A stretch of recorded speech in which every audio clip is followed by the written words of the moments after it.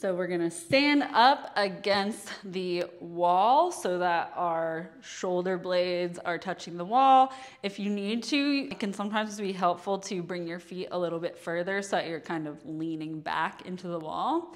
And then bring your arms up like this. This might even be hard for you to do, just right here. If your hand's a little bit away, that's okay. But then being here, we're just going to come up, keeping our arms as much on the wall as we can, and back down. Ideally, we'll also be able to keep our rib cage down a little bit, but a lot of this will come as you continue on.